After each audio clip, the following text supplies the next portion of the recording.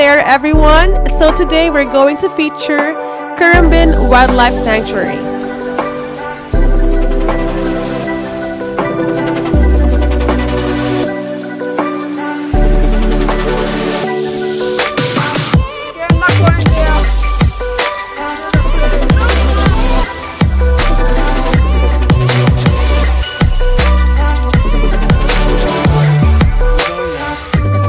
So once again, this is Currumbin Wildlife Sanctuary.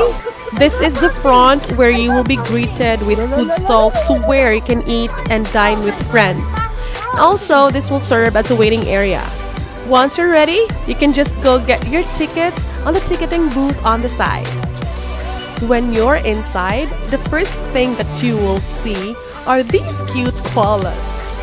Well, if I'm not mistaken, they said that this sanctuary homes more than 50 koalas and are one of the few places you can have a hold and get a photo with one of these cuddly Australian icons.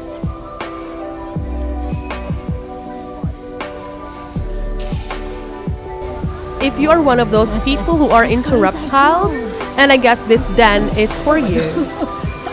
If you want to go crazy with family and friends, there's an area for that. Check this one out.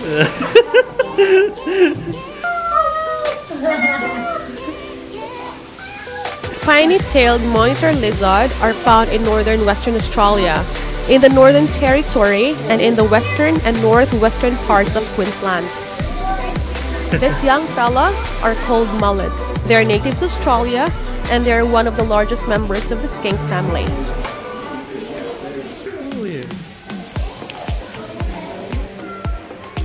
Now I'll be showing you the animals that are actually sleeping during the day and are very much active at night.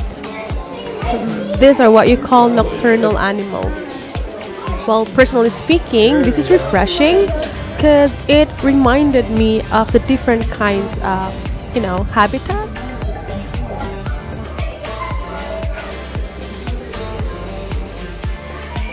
Say hi, Wally. So now we're back outside, people. And for some of you who didn't know, Currumbin Wildlife Sanctuary officially renamed in 1995. Also, this is now a heritage listed zoological garden set across 27 hectares. Imagine that big of land of a natural eucalyptus-rich bushland and rainforests. Currumbin Wildlife Sanctuary. Alright, so if you're wondering what we're doing here, we're actually waiting for the train. Because as what I've mentioned earlier, this sanctuary is 27 hectares. So for you to go to a different area, you need to ride this train. To add up, this ride will not actually bore you because you will get to see a lot of animals, good sights, and lastly, the positive reaction of the people riding with you.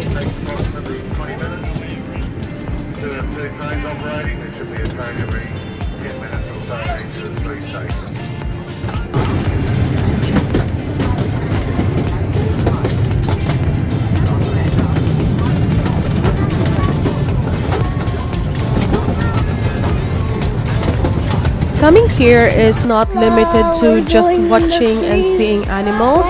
This is about witnessing firsthand talents of the trainers and how they showcase the unique talents of the animals as well. You don't have to go too far to find some fruit, but an apple in your backyard. Big bright yellow eyes that indicates that she's a crepuscular species, so unlike other owl species, she can hunt as well throughout the daytime and the nighttime. She also is equipped with silent flight, so not only can she get to any time of day, you wouldn't even hear her coming. Now you may be lucky enough to hear a vocalization today. Yeah, it's a double note of noise, which does indicate sounds like a little dog barking, but is a communication call that they communicate and respond to their companions in the wild from 6 kilometers away.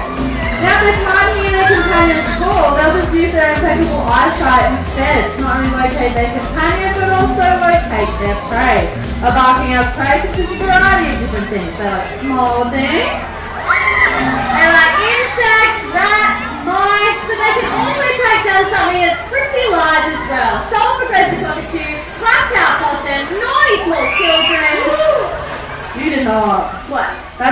awkward since there's a lot of children in this crowd. In their neck, as opposed to you and I, you see we have 7 bones, whereas an owl has 14 vertebrae in their neck. So they can rotate 270 degrees. They can look all the way to their left by swinging their head all the way to their right. How wild is that? It's paranormal activity out here. Terrifying. Terrifying. Renee and like Georgia mentioned earlier, well equipped with silent flight as well. They can be out and about during the daytime too, but they have to stay nice and hidden if they are out and about during the sunlight hours. Have a look at the coloration on her chest. They're very dappled, those striations that mimic the dappled moonlight, even the sunlight.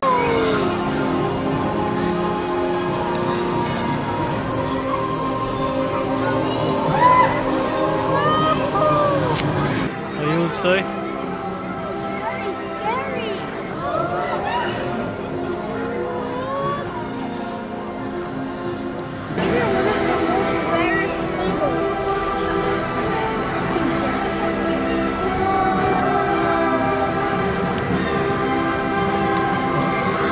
Ladies and gentlemen, he's the king of our wild skies free play Berto Brutus from West Saudi. That can make such an incredible and powerful difference. And you see, as humans, we have the incredible ability to make over 35,000 decisions every single day. But to make a difference and to make an impact, you only need to do one thing. Just like Ruben, our self-requested cockatoo. We all do those little things that create those big moments in our life to help out our wildlife. Our First Nations Australians, they were leaders in managing the land whilst coexisting.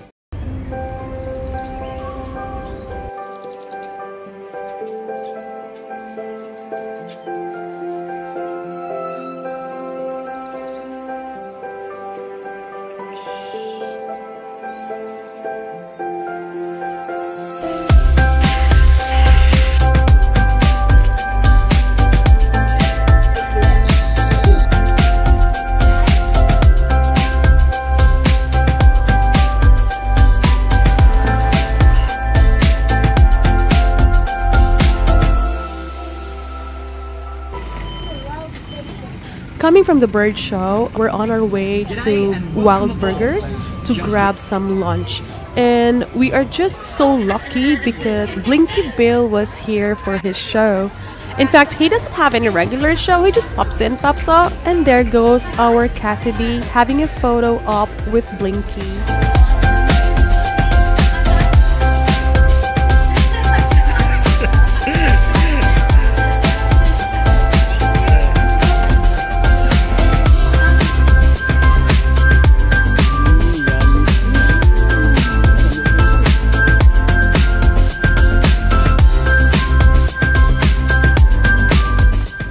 Welcome to Extinction Trail.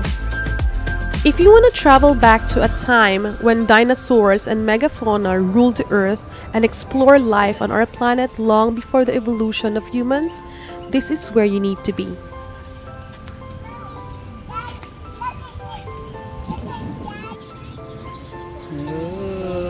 Say sound.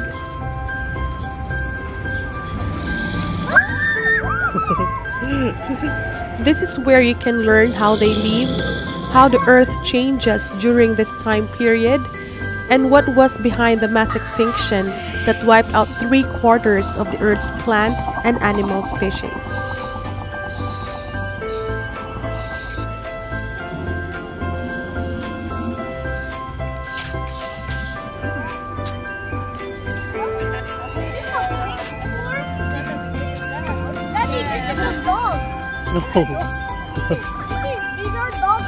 And lastly, this is the area where you'll come face to face with these giants as you explore the Mesozoic era between 245 and 66 million years ago.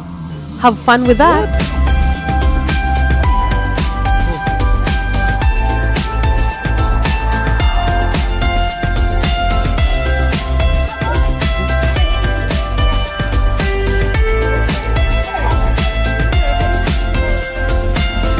What's this one? That's scary, man.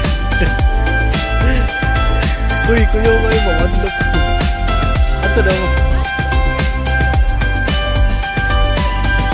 That's a Pokemon. That's a Pokemon.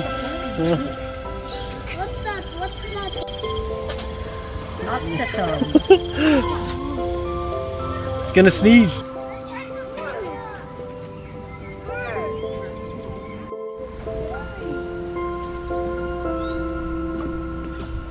What's that?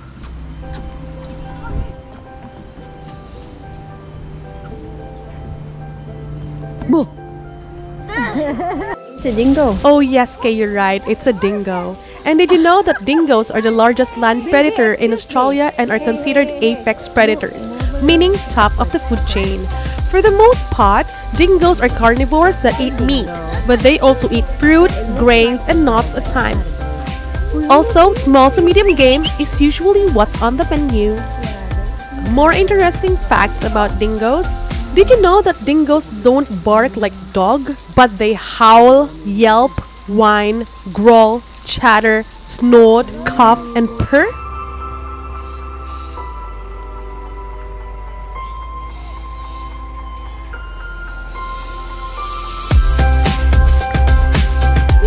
Say hi to this cute wallaby. In general, wallabies tend to be smaller than kangaroos and can be distinguished by their darker muzzle and paws. Though they may be best known for hopping, wallabies can also crawl and swim. Say hello to Emo Bird. I named him Charlie, and did you know that Charlie can run at the speed of 48 km/h?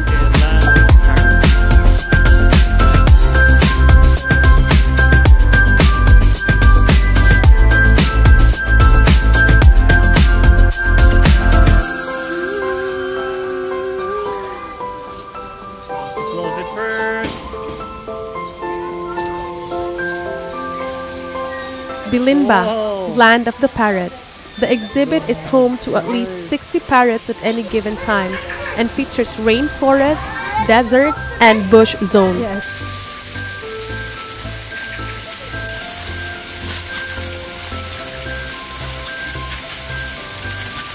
Mommy guapa.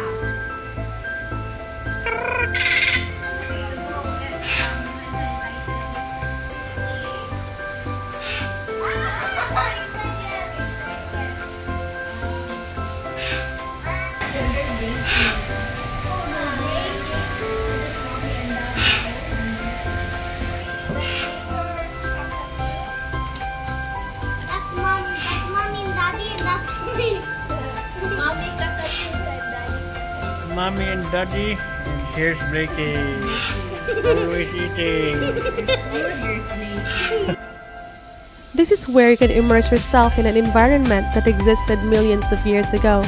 Featuring 5 acres of stunning rainforest, Lost Valley takes you on a journey through the ancient supercontinent Gondwana. Also, you can explore a forgotten world and get up close and personal with some of the world's most unique and distinctive flora and wildlife.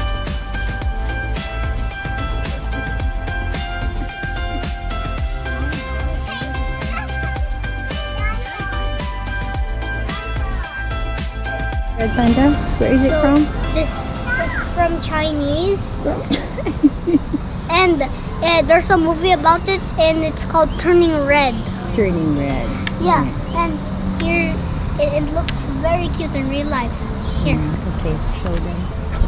Show them. Oh, why is the red panda very sad? He looks sad.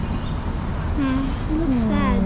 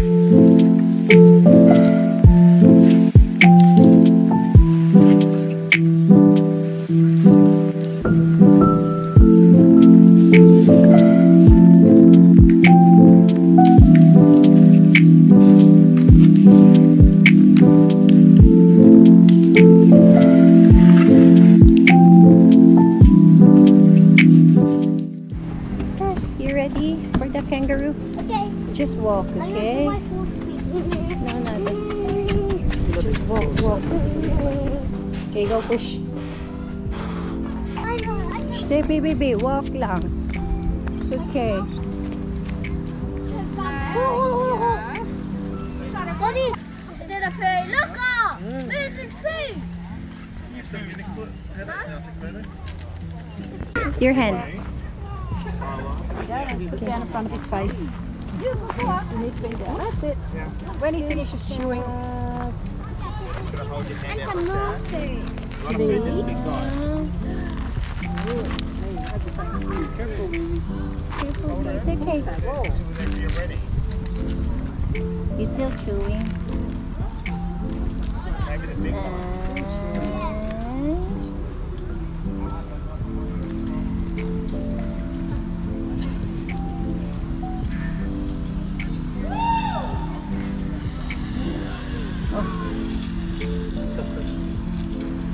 Yay. That's very good. Yeah.